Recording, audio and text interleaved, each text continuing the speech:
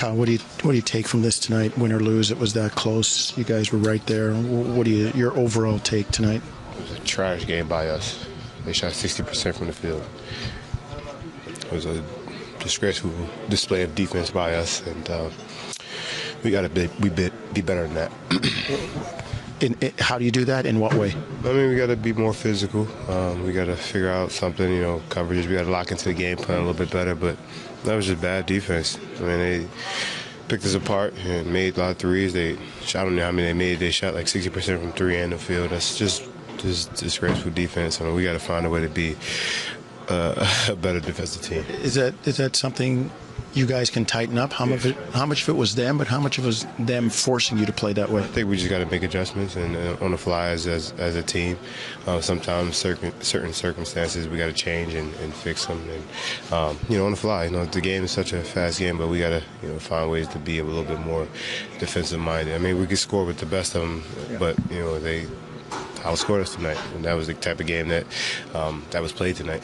Do they kind of draw you into that a little bit? I mean, you want to push it too, but all of a sudden, the first 10 minutes of the game, I think nobody missed a shot, right? Like it was. We missed a shot. They didn't miss a shot, but I mean, we played our offense. We got good shots. We moved the ball. We won offensively. I mean, we're one of the top teams with scoring in the league, but we're better. We're also a good defensive team.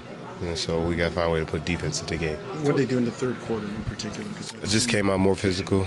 We missed some open shots. We got some really, really, really good looks.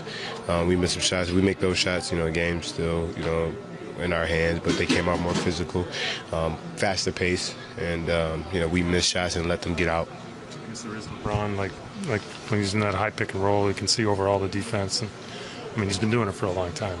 He played well tonight. He had a good game. Obviously, you've seen these guys so often with him the last 2 years. Do you still feel like this is a team because of him that you guys are going to have to get through to get to?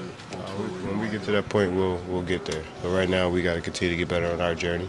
We still got a couple games left in our season to tighten up some things.